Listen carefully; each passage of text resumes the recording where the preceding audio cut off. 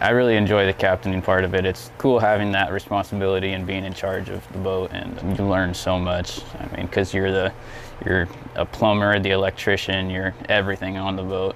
I want to learn every in and out of captaining and become really good at it so that eventually one day I'll be able to teach it to somebody else.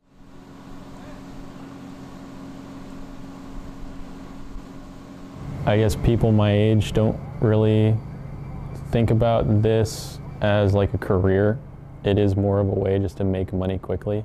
There's not a lot of industries that I know of other than this one, like the fishing industry, where you can make, you know, like 20 grand in a summer and then be good after that. You know, it's contract, so once it's over, it's over.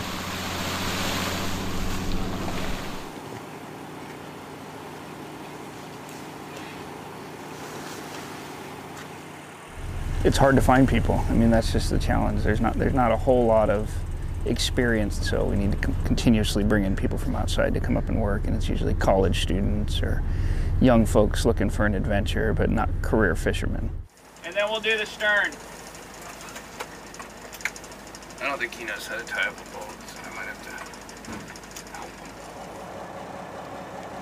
I mean, this is a pretty far place from where I live, so it's a very big step out of my comfort zone. My captain's been teaching me everything, how to like work the nets, how to do things.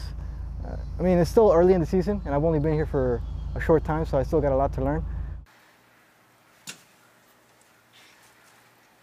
My plan is to actually own one of my own boats eventually one day, but this is kind of the first step in the process. Is you got to be able to run one correctly and know how everything operates to be able to get your own boat and run it by yourself, and then teach somebody else to run it for you.